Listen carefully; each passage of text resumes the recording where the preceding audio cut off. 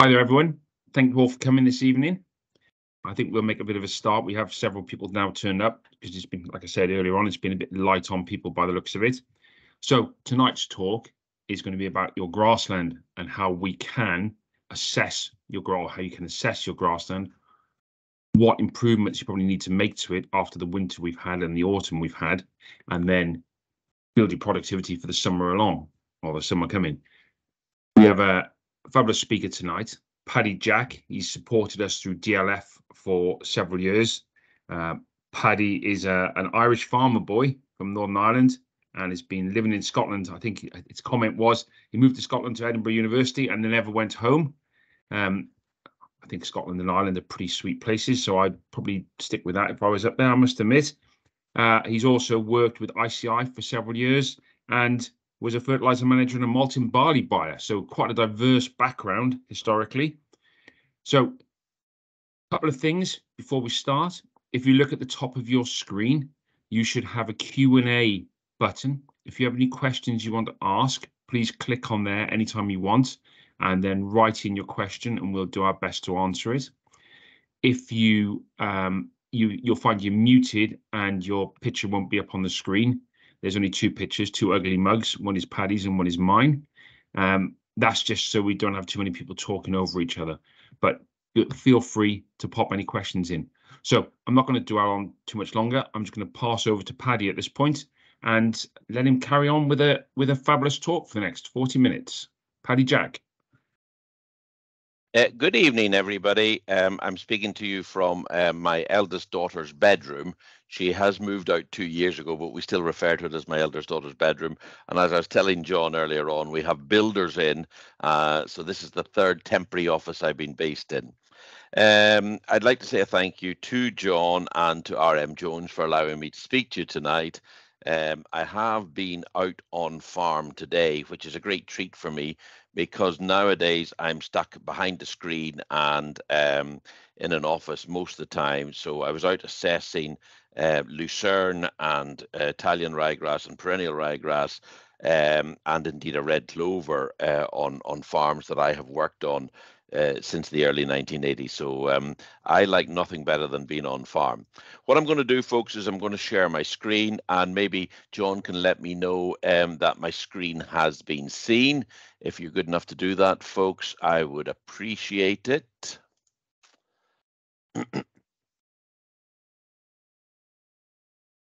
Something's happening. I think you're there, Paddy. Yeah, I think you're there. So we just need to go to presentation mode and we're there. Yes.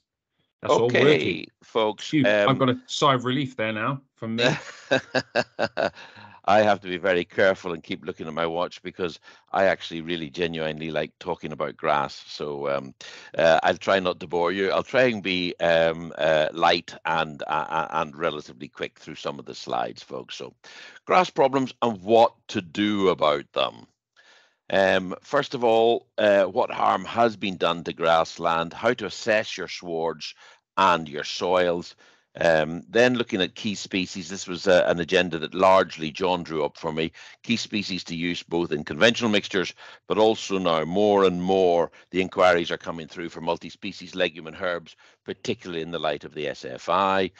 Then very briefly, just mentioning why downland mixtures. I've actually only got one mixture up.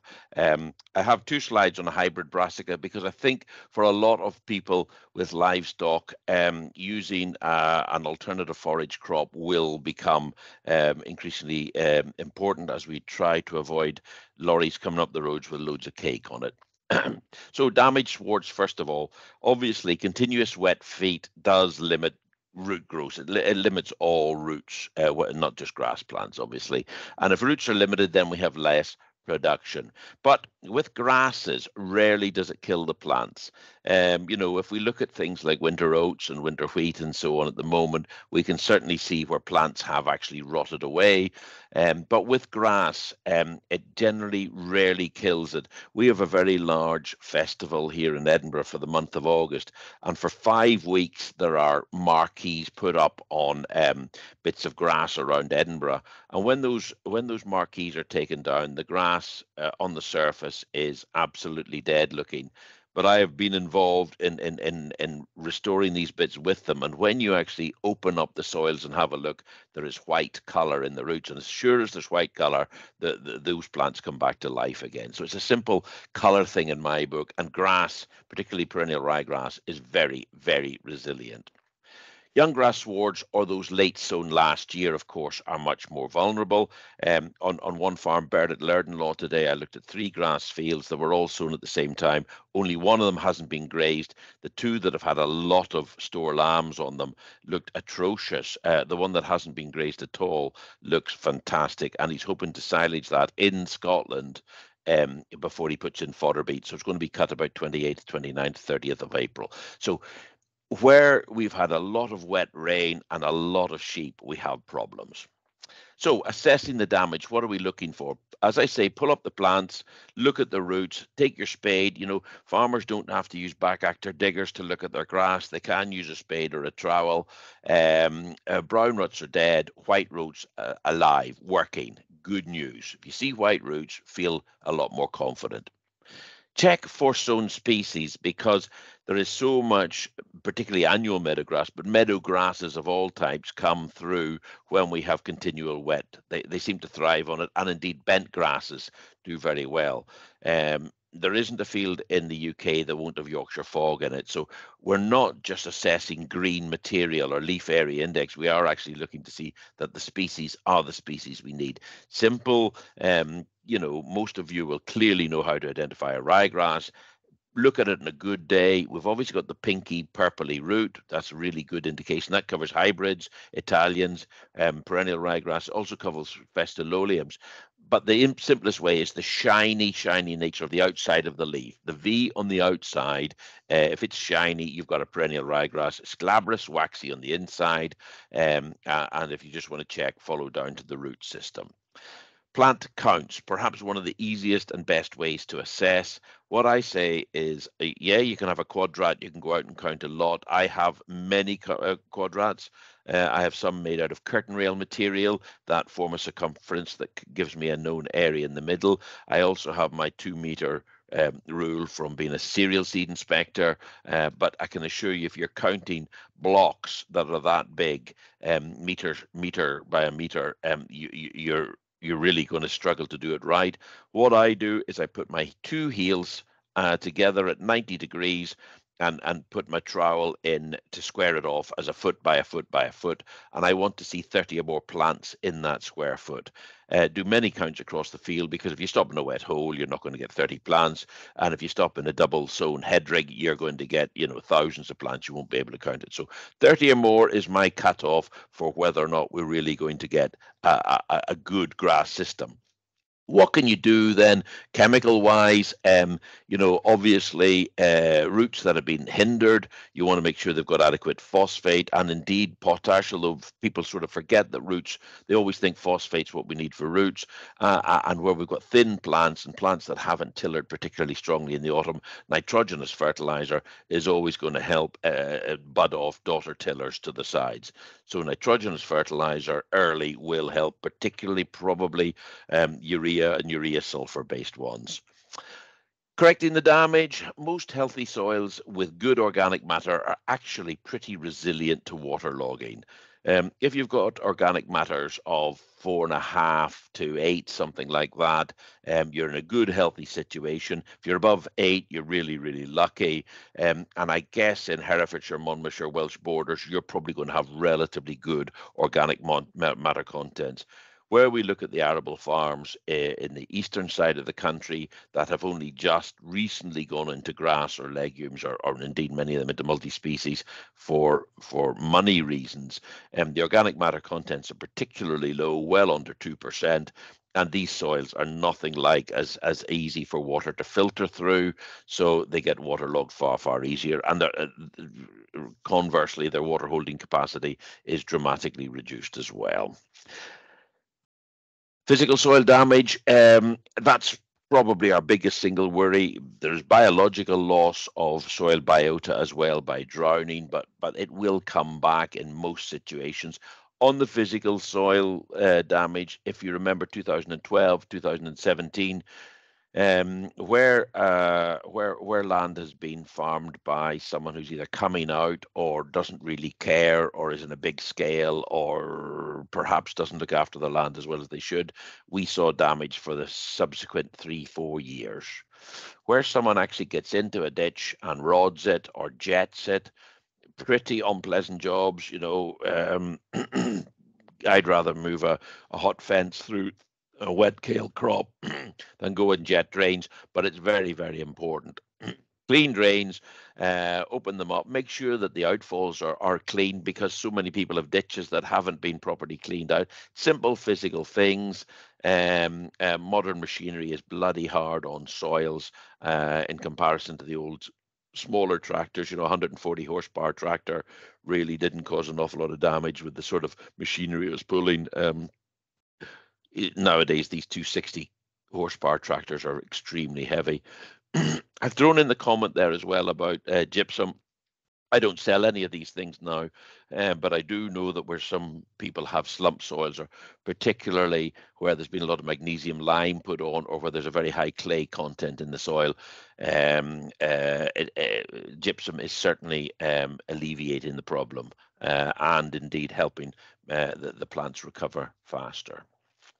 Sward performance. So what is sward performance? What are we looking for?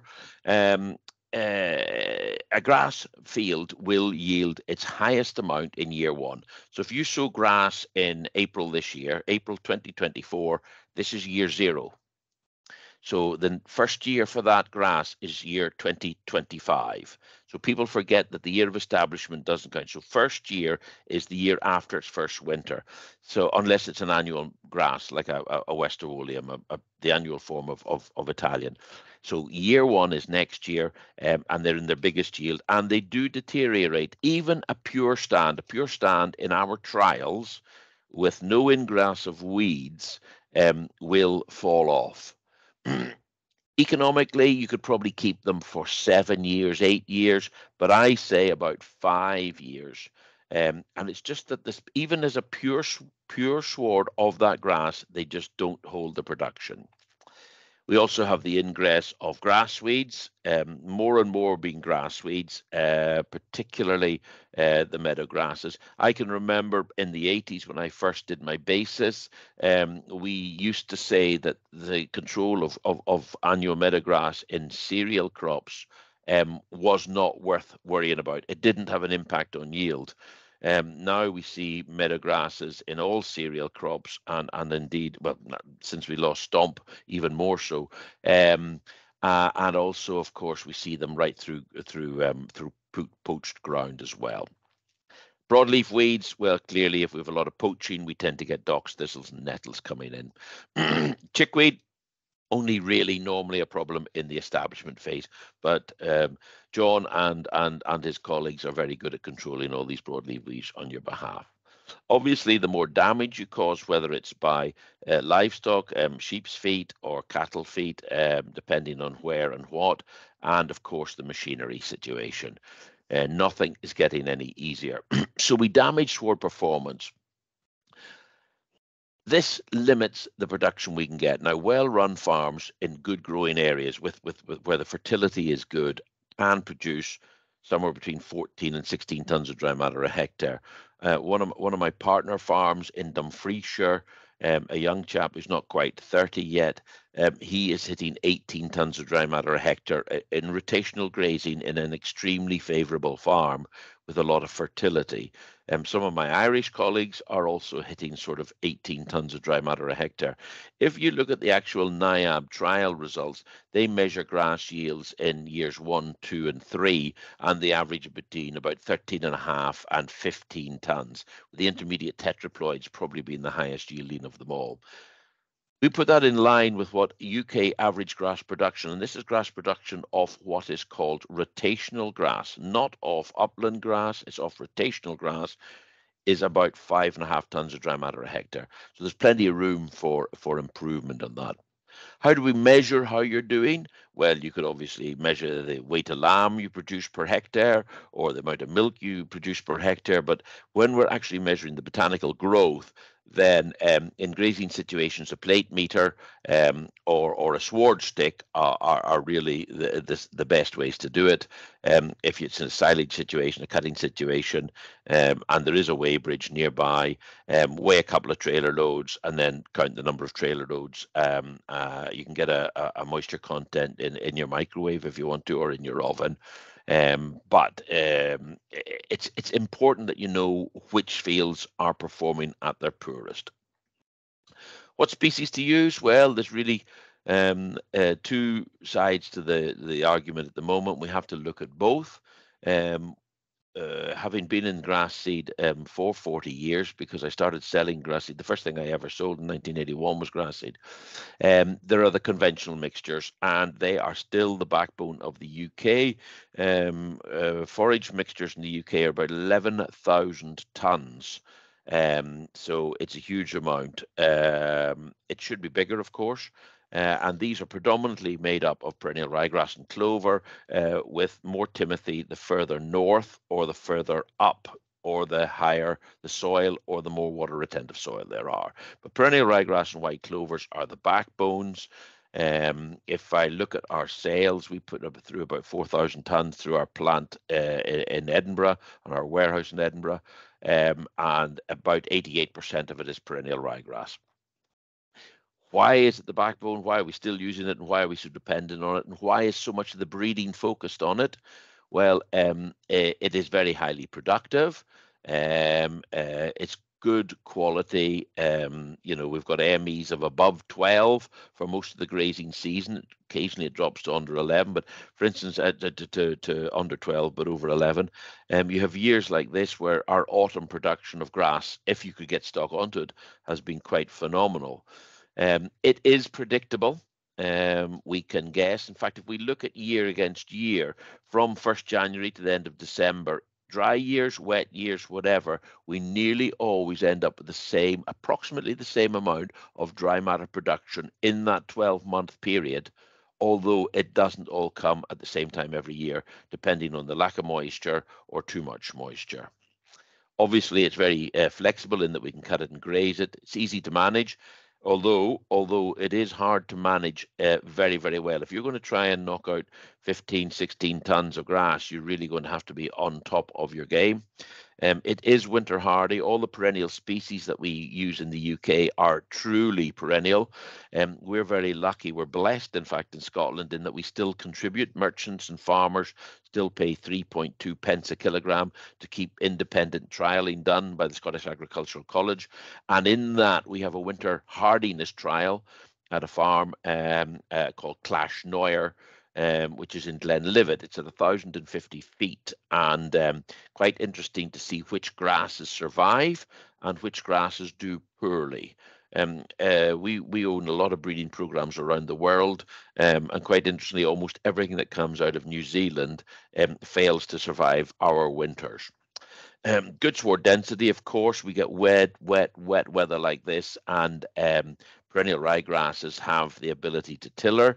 If you have a ryegrass sward that you cut for an entire season, a pure one single cultivar, and the trials were done, sorry, sounding like I'm an Aberdonian, I'm not, were done in Aberdeen by a guy, John Weddell, almost 30 years ago. He took an old late diploid called Lasso, and they cut it for an entire year. So probably that length of time ago, it would be cut 3 times. And they grazed it rotationally with sheep for an entire year.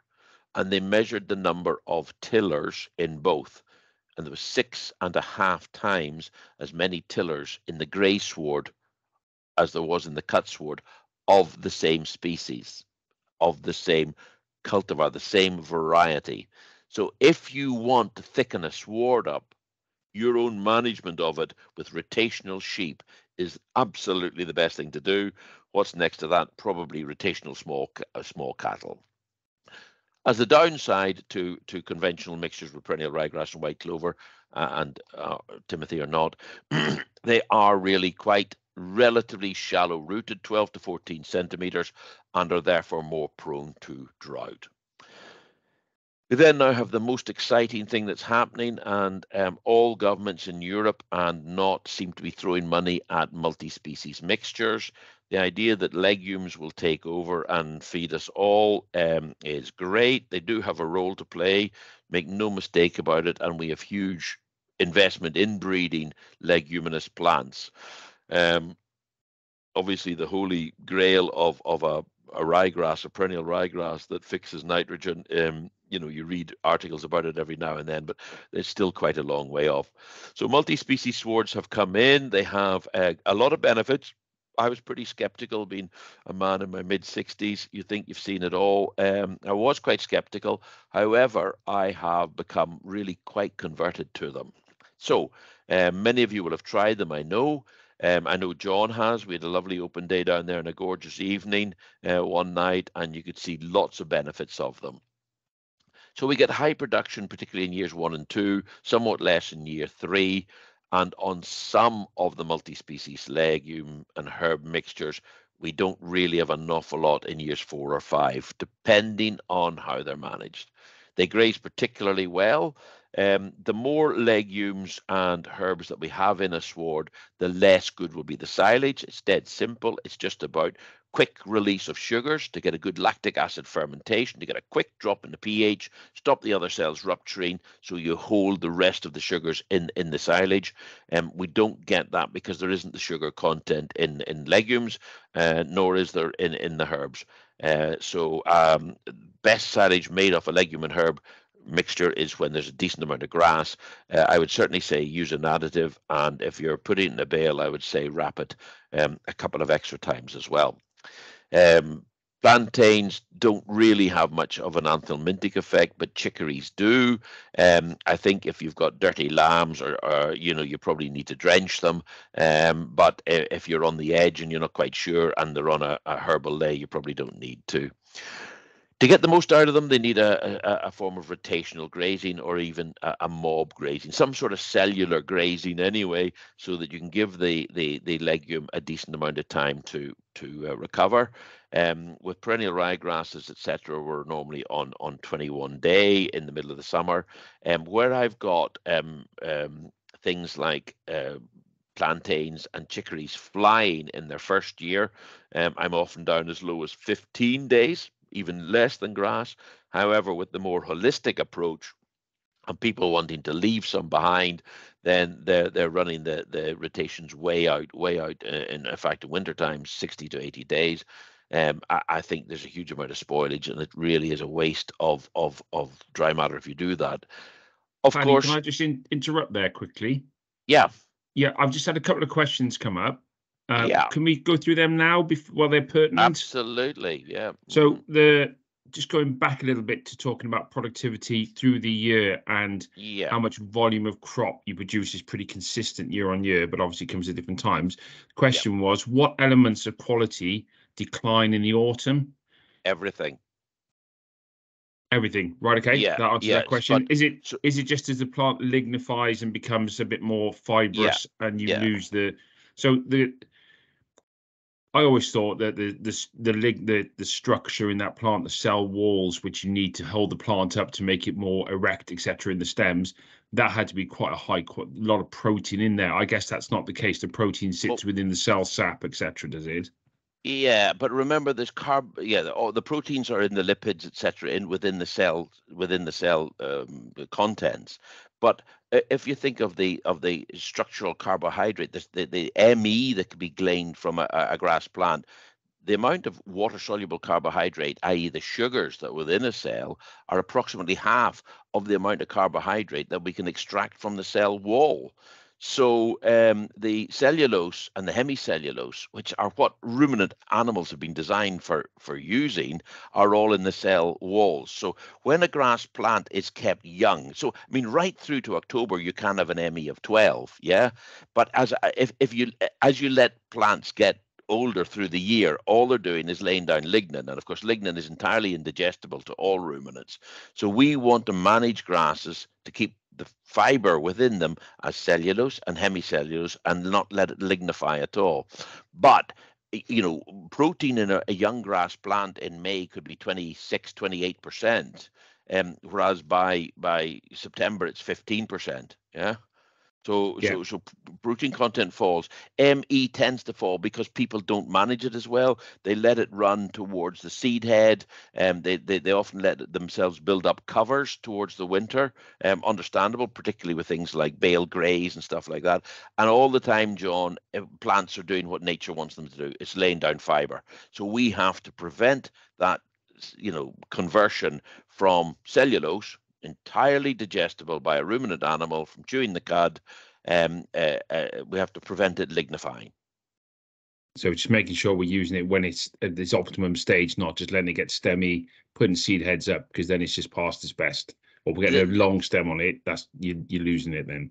Yeah, the things that are happening is the plant is laying down dry matter, but it's losing ME and it's losing protein. Yeah, but it is gaining in dry matter. So if you're doing nothing but making some bales for feeding to a spring calving suck cow that has a calf inside her, but she's not milking, then she hasn't a great requirement for ME, and you can leave her standing hay. But it is a waste of dry matter production. Where you're trying to hit 14, 15 tons of dry matter, that should never be part of your thought process. That is someone who's in a more upland farm and is building covers for a standing hay or a bale graze or something like that. Where you're trying to graze to absolutely maximize, you have to keep utilizing it before that fourth leaf comes, because as soon as that fourth leaf comes on a grass plant, the oldest leaf is dead. So grass, obviously the new leaves come right up the middle of a plant, folks. Proper grazing time for cattle is probably between 2.5 and 3.5 leaf. And that fourth leaf coming out the middle of a plant means the outside leaf is dying, and we're starting to get formation of a stem. Formation of a stem means lignification. Yep. So that's why grazing grass has always got a much higher ME and a much higher protein than a silage grass. Just one other quick question that followed on from that. It's again on WhatsApp. Perennial ryegrass is seen by some as unsuitable for regen grassland. How can you manage without it in the system? Do you need to reduce stocking rates?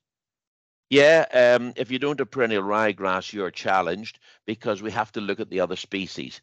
So what's going to match it? What I mean, in regen agriculture, I can assure you I have perennial ryegrass in.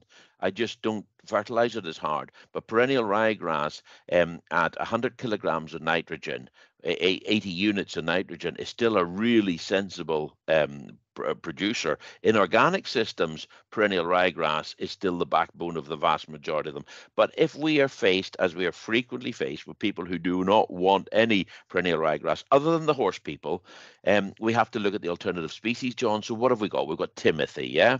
Yields about 80% of what a perennial ryegrass does. Is extremely palatable, but is nothing like as digestible. So the level of megajoules of energy you can harvest from a kilogram of dry matter from Timothy ain't going to give you the same level of live weight gain or milk production. Cocksfoot. Well, cocksfoot is nature's first naturally occurring tetraploid. That's why it's very clumpy and its roots are very deep. But the leaves have got silica on it. Even the newer varieties like Donata that have been bred with less silica on them are still incredibly unpalatable. If the grass starts to get away at all from stock, the one species they will go round and leave is the cocksfoot. So it gets much harder to clean out swards. We then go to meadow fescue, and meadow fescue is one of the shyest establishing plants I know. If we have a high inclusion of meadow fescue, and I mean 4 or 5 kilograms in an acre, you virtually see none of it until the second year. I'm really, really worried when people sow away mixtures with high levels of meadow fescue and no ryegrass, because the weed ingress is normally particularly bad. So we've got cocksfoot, Timothy, meadow fescue. You've got red fescues. You've got smoothstalk meadowgrass. Smoothstalk meadowgrass, I doubt if we really ever see in an agricultural sward. So we're a bit limited. So if we don't have perennial ryegrass, what do we have? Tall fescue. It's probably as unpalatable as a cocksfoot. We're very limited, John. But I mean, I do have mixtures that have got all these sort of grasses in them, but the backbone of them is probably still perennial ryegrass. Yeah. There's a phrase now, I think, that's on the lines of with cocksfoot, it can starve a lamb or do 10 lambs really well. You've just got to keep really on top of it and keep it young all the time. Yeah, and there are better cocksfoots, and if we look at North America, there's a huge amount of swards of cocksfoot grown, and certainly breeding on cocksfoot is important nowadays, and we are definitely breeding. If you pick a cocksfoot plant up and run it over your your lips, you'll feel the saw like the teeth, the silica, and there are now varieties of cocksfoot that don't have that. However, they still have a hairiness to the leaf, just like a tall fescue. And anything does really well in dry conditions. If you think of the southern European grasses, tall fescues and things like that, they're all got nature's defense and making them the stomata less open. They don't lose as much moisture and heat, and that makes them all less palatable. And indeed, the forage made off them is also still lower in ME. So there's a real challenge if we're doing a regen mixture for someone and they don't want perennial. I would put 60 or 70% perennial ryegrass in a mixture for regenerative farming, because it works, and it's flexible, and stock like eating it and they thrive on it. Yeah, I think all ours do anyway, don't they? Have an element of PRG in there. Yeah, they do, and they will continue to do so as long as I'm involved. Thank you for that, Paddy. Just a reminder to everyone, at the top of the screen, you've got a Q&A button. If you want to ask any questions, click on there, type your question in, I'll read it out, or you can WhatsApp me. I think most of you have got my number. If you haven't, then stick in the Q&A button. If you have an iPad, I've been told it's at the bottom of the screen. I can't stand iPads. I never know which way I'm going with them. But if you want to click on the bottom of the screen on the Q&A on those, stick your question in there. Not a problem at all. And we'll read it out and see what sort of response we get from Paddy. Anyway, in the meantime, Paddy, please carry on.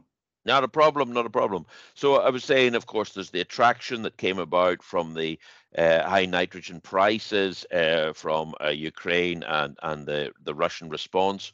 And we had the dizzy heights of I think even £900 a ton for nitrogenous fertilizer. So farmers turned their heads to more and more legumes. We put a limit on 300 kilograms of clovers to any single one buyer, because we were selling out so much. There is still a lot of people believe that overseeding every acre with clovers would have solved the problems. Now, clover is indeed a very important species in multi-species mixtures, but it's also a very important species in conventional mixtures. So all I say is, please don't forget the conventional mixtures, because they do work very, very well. Anyway, we get poorer sward density from multi-species legumes, but the big positive about them with these dry summers, not just 2018, but nearly every year now we're starting to get dry summers, is that they are very drought tolerant and stock thrive on them, let's be honest. Downland grass mixtures, folks, it's just, I'm going to bang through that really quickly. They are high germination and purity. You would expect that. They're proven right across the UK. We have some of the best dairy farmers in the southwest of Scotland are cutting it 5 times and feeding a lot of dairy cows off it. We've a really good range of grass mixtures which are tested independently. We sow out the mixtures in Gloucestershire. We're actually moving our trial site from Didbrook up to a new site we've bought somewhere near Pershore, I think it is. But we don't just trial single cultivars. We actually sow away the biggest selling mixtures, and there's 2 of the downland mixtures get sown there. And a big driving focus from DLF trifolium and indeed Lima grain are to breed grasses with higher levels of digestibility. This is really just delaying the lignification within the varieties. And the way we select grasses to do that is just like picking a bull. If you want a bull that has shorter gestation or better feet or higher butterfat or whatever like that, you can go online and select the bull you want. And somebody has looked at his genetic profile, and then you select from a huge computer. You use them to crash through and you pick out the traits that the already proven bulls have. We do the same with grasses that have higher level of digestibility. We breed from them, we look for their genetic profile, and where we can match that genetic profile, we select those cultivars, assuming that they meet all the other criteria. And it takes cuts the breeding program from 11 years down to 7 or 8. And it speeds up breeding, which is really, really good news. Downland cut and graze, look, it's a very general purpose mixture. I threw in a slide of it just to highlight that it is really, really selected for high quality grasses. The reasons they're put together is because it's discussed. I go and meet a downland grass specialist and myself, and we take the NIAB book, and we indeed take the PPI, the Profit from Pasture Index in Ireland, and the SAC book, and we look at them and decide on the mixtures every single autumn. Excellent crown rust. Anyway, moving on to more non-conventional mixtures, because that's what a lot of us are doing. Legume and herb lays. The opening slide I see from John was the one on the left-hand side. Hamish Dykes at South Slipperfield, who was the original guy on Lambing Live. Some of you might remember him. Anyway, the pros and cons of legume and herb lays. And these are ones initially that don't have a lot of ryegrass. The one we're looking at there had 4 kilograms an acre of ryegrass in it. 4 kilograms an acre. Now, the New Zealanders, a chap, Trevor Cook, who comes over and lectures every year, he's a bit of a grassland specialist, although he's a vet. He doesn't like any ryegrass in legume and herb mixtures, but that is because of the snails going up the ryegrass plants. It's all to do with worm burdens that he doesn't want them. However, they can get away with pure plantain, chicory type swards in New Zealand. We cannot here because we have so much more rain right through the year, and we get far more poaching if we don't have ryegrasses in the bottom. So similar live weight gain to ryegrass swards, but they're much more drought tolerant. So a lot of positives, and of course they suit NUM2, and more importantly, perhaps SAM3. And I'm coming on to that. Against them, yes, they will last 4 years and indeed 5 years, but the level of production from them crashes way below what it does from a perennial ryegrass and clover sward. You have to transition onto them. We have had issues with people taking stuff off store lambs home, taking them off the lorry and running them straight onto a field, what you tend to get is you'll get one lamb that'll put its head down and eat nothing but the red clover or something, so we do get problems that way. And of course they don't cut well. They do not make a good silage. This field that we're looking at here, these 2 fields actually that we're looking at here, they were cut for silage, and they were fed to black baldy heifers, Hereford Angus heifers. It was black muck. It was appalling looking stuff. But in fact, they did extremely well on it.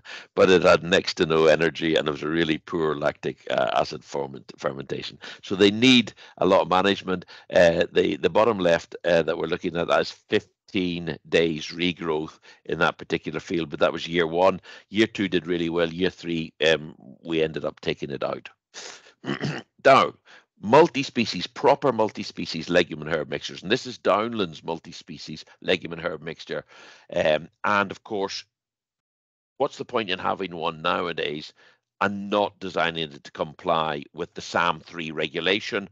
SAM3 regulations, we walk on a tightrope, folks, because multi-species to some people might mean 2 grasses, 2 legumes, and 2 herbs, because that's multi-species.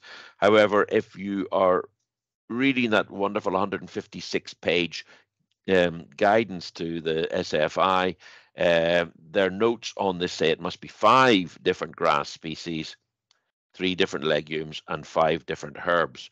Now, looking for 5 herbs that are agriculturally worthwhile putting in is really a bit of a challenge.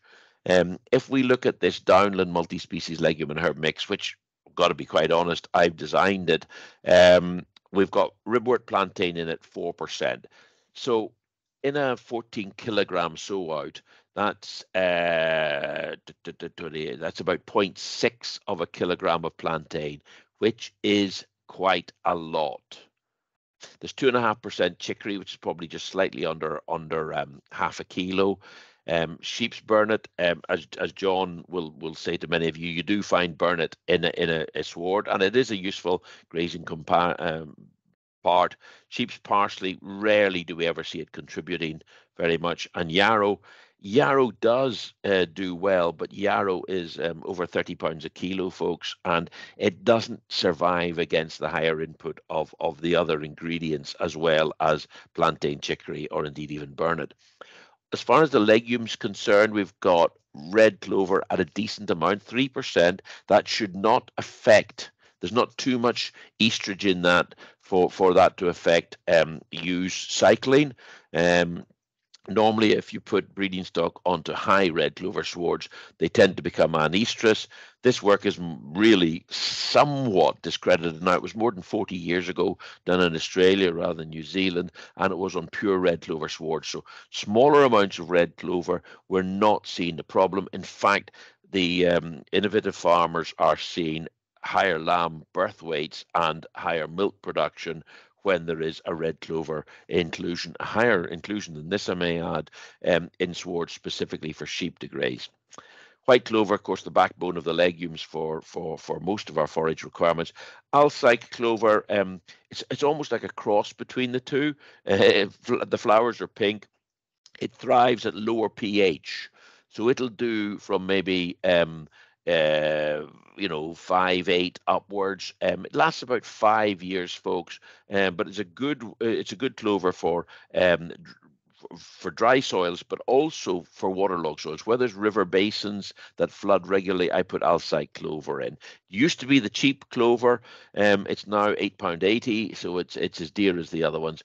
Then when we look at the ryegrass, timothy, and so on, the creeping red fescue, the meadow fescue, and the tall fescue, hands up, absolutely, that 6% fescue, folks, is there to make it a multi-species ley, but they don't contribute an awful lot to the production.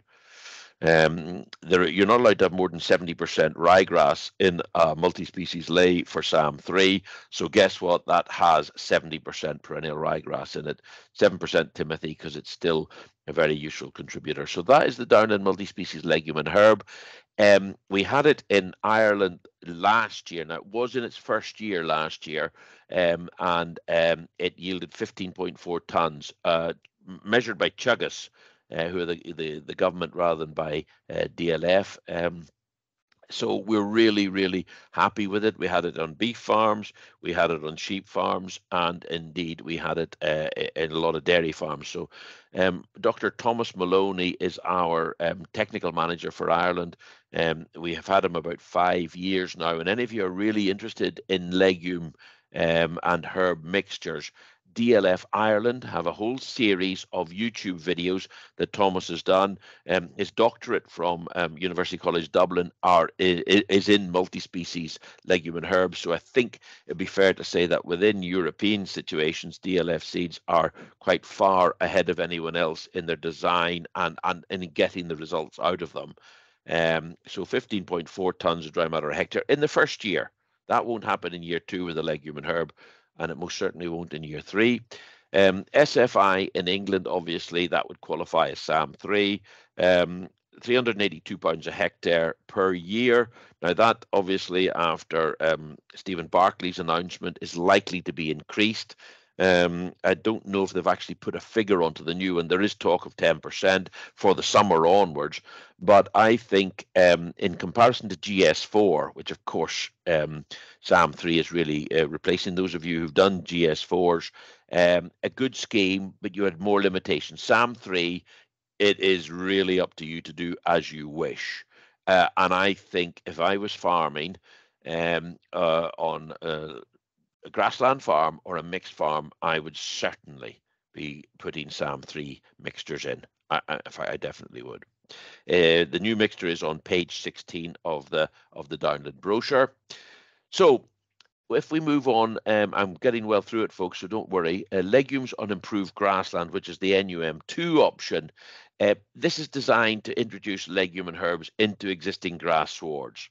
And we have an overseeding mixture that will be sown at a much lower sowing rate, because we're expecting that people will say they've got grasses there aplenty, and they only want to bring in some extra botanical diversity with some more herbs and some more legumes. So what are the backbone? The backbone really, when I first designed this, because once again, it's a DLF UK and Ireland mixture, and it was indeed designed by me. I had a quarter plantain, a quarter white clover, and a quarter red clover, because those were the things that really genuinely overseeded quite well on our trials. They actually came and we had a beneficial growth from them. All the rest really struggled to come in an overseed situation. But, let's be honest, put our cards on the table and say this is not easy, and we've had many more failures than we have successes. These plants are not competitive against ryegrass. The species have not been bred for quick establishment, other than the clovers and the plantains have some history of breeding behind them. But they're all small seeds.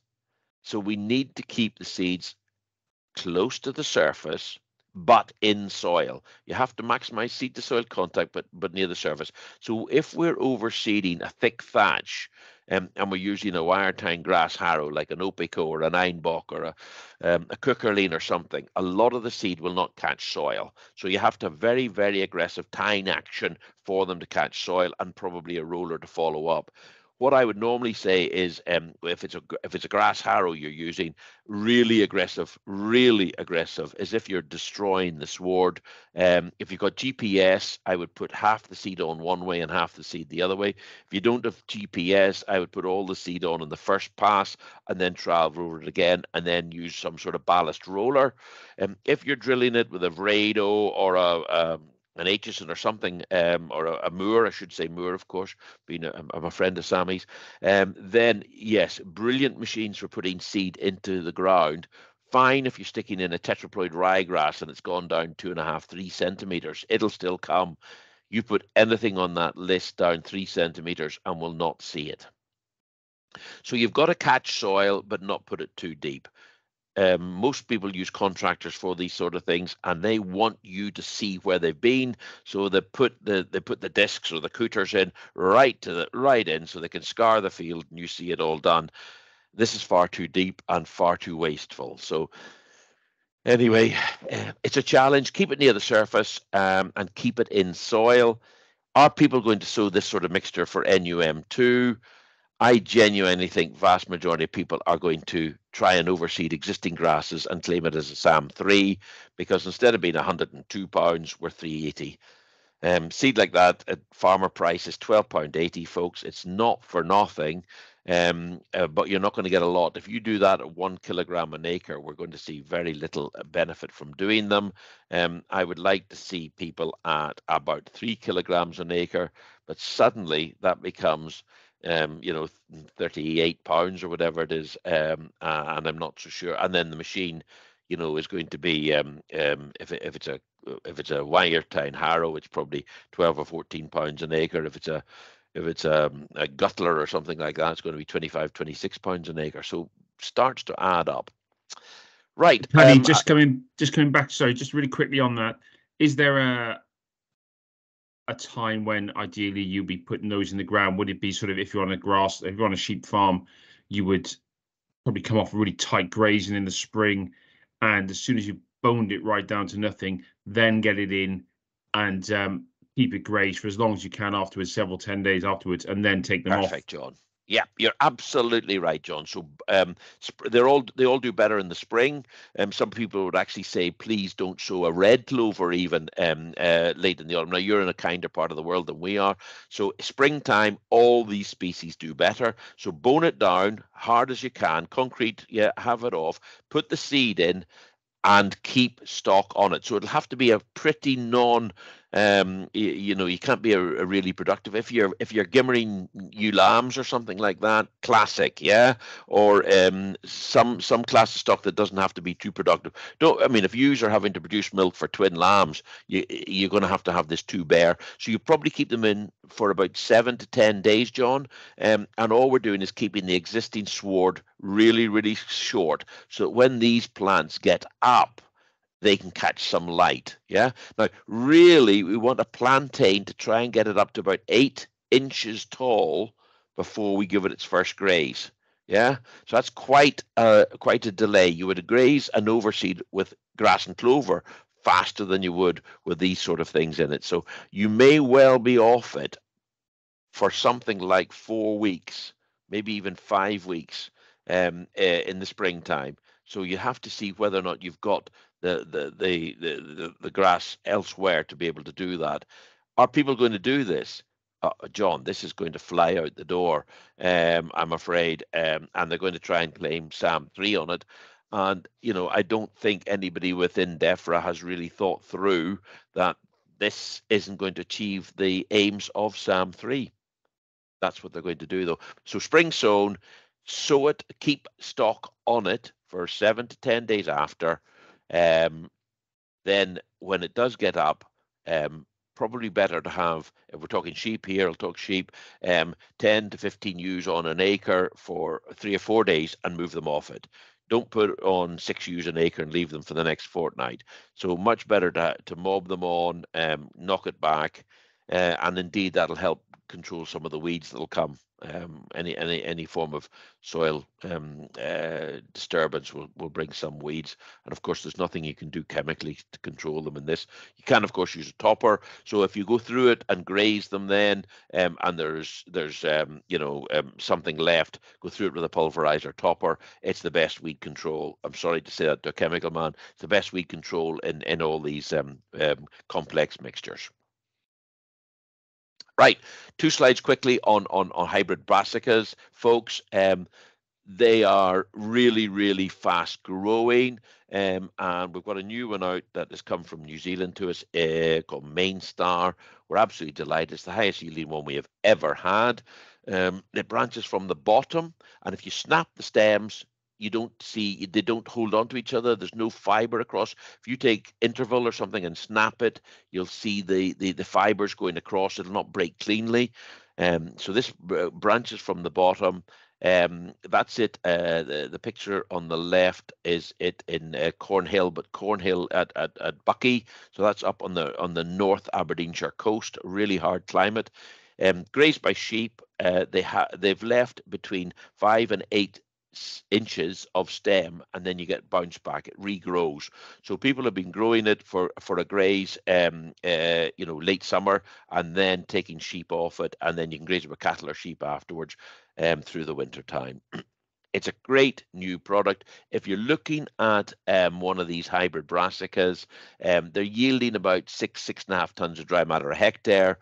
Stubble turnips maybe 5, 4.5, 5. A kale's maybe 9 or 10, but kale is expensive to buy. It is hard to keep it alive for flea beetle, and it's a full season crop. You have to have it in quite a lot earlier than this. We will sell it out. I'm afraid we're not going to have enough of it. We are short of our requirement by 20 tons of this one. It's trialed so well. I very foolishly put it onto 6 farms for trial.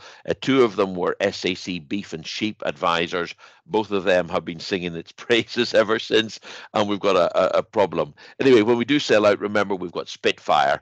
It's a sister variety to Main Star. They're all bred by PGG Wrightsons in New Zealand, who bred Swift, Red Start, Pulsar, Winfred. So they're all bred by the same company who we own. A rape kale cross, slower to mature than Main Star. It needs probably 12 to 14 weeks to get it up there. Monty White, our new technical man who's in that photograph, folks. Monty paid second row for Lincoln University with one of the Barrett boys, the second row boy. He is 6'6". He's a huge guy, so that is a big crop. Very digestible stems and multi-graze. That actually on the right hand side is one of the SAC advisors who has her own farm, and that was her in a trial of it, not this year, last year in fact. So DLF have a whole series of partner farms across the world. We've got 6 in Ireland, which were started a bit earlier, 11 in the UK, and we're trialing grass, legumes, herbs and brassicas to see what works, what all our breeding efforts actually work for farmers in the United Kingdom. And what we've trialing is plantain and clover mixtures with and without grasses. Most excitingly, probably we're trialing grazing red clovers and different plantains. Grazing red clovers, we have two, Relish and Amigaine. Neither of them, unfortunately, are available for sale in the UK yet. They are widely used in New Zealand and Australia and in South America, but we haven't got them passed here yet for the UK. We're hoping to get them. That's me in a field on the right-hand side. I'm the exceptionally ugly-looking little man on the right-hand side there. That's in a field of Ecotane, which is a plantain that dilutes urine, so we get much less urine patches. And we get much less wasted nitrogen. It's a new plantain that's got a lot of future, and the water boards, Thames Water, Trent Water, and so on, are very, very interested in it, as unfortunately are some of the milk buyers. Anyway, these partner farms are where we're doing a lot of developmental work, and they're extremely useful to have. The young chap in the third photograph from the right, he has put a new dairy farm on every single year since 2019. As a guide, last year, 2023, they bought 10.6 tons of grass seed. That's in Dumfries, and he's knocking out 18 tons of dry matter. He is on the coast. That's the sea you can see behind him. But we work to get proper results that will work for farmers. Yeah, it's not just our breeders saying, here's something new. We are taking it out, sowing it with real farmers and seeing how it works. There's the new brochure. John will have these in probably about 3 weeks' time, maybe even 2 weeks' time. We also have another brochure that covers all the environmental mixtures. It's called the Your Countryside. All our grasses are bred in line with in the UK are with being recommended by NIAB or by SRUC, and many of them by both. And thank you for your attention. And have you any questions? Thank you very much, Paddy. Appreciate that. That was really useful. It was a good tour through where our grass may need improving, and sort of the options we have available to us to improve our productivity. Just a reminder to everyone, if you want to ask any questions, at the top of the screen you have the Q&A section. If you have an iPad, right down the bottom of your screen there should be a Q&A, or you can text or WhatsApp me any questions. I'm just going to check if I've got any more come up. I had none since the last ones. No, I've had none so far. Have I closed my screen, John? You have closed your screen. It's just a big ugly picture of me now. So I'm going to share a different screen again, because I don't want my picture up there because it's not a good looking one. There we go. We'll put that the original screen back there. Does anyone have any questions? Come on, you're bound to have one between you. There's bound to be one. So I'm going to pick on someone. I'm going to pick on Carwyn. I'm going to pick on Donna, and I'm going to pick on Mark. Mark Jones. Any of you need to come up with a question. You guys are on it on your grassland.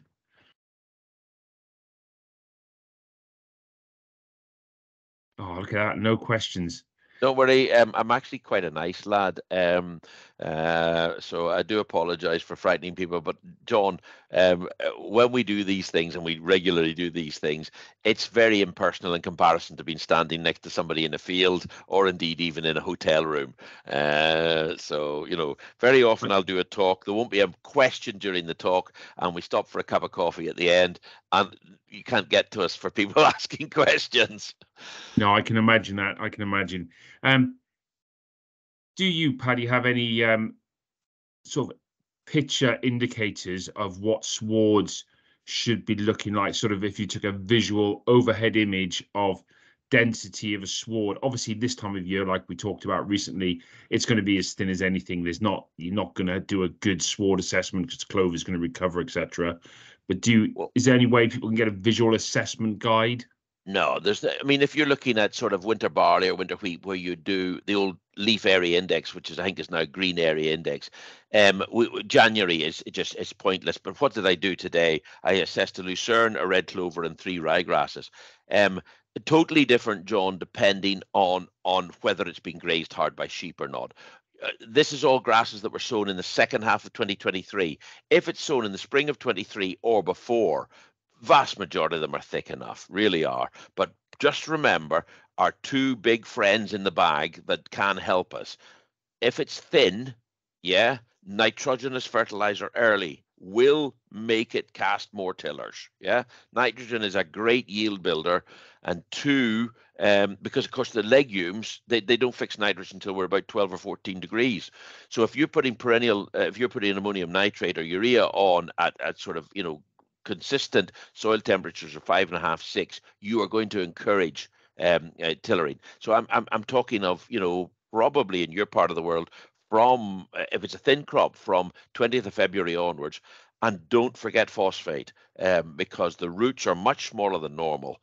If it's an older grass, John, just all I would say is check there's enough plants by putting heel to heel, that square foot. And as long as there's 30 plants in that, I hold out hope. When we first had oilseed rape in the 1970s, we used to say plough oilseed rape out if there wasn't at least 30 plants in the square meter.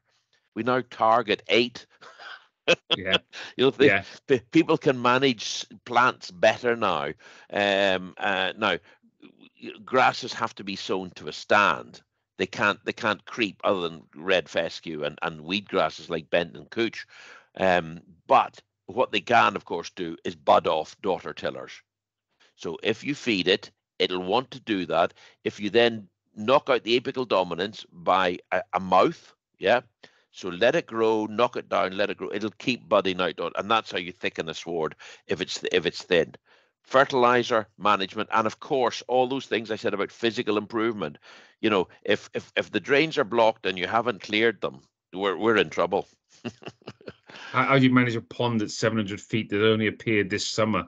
It's great. Back actor, get out with the digger. Yeah. Find out. I haven't seen any more questions come through, so I'd like to say thank you to Paddy for the last the last hour actually. Really appreciate your talk through it, Paddy. It's very useful and very interesting.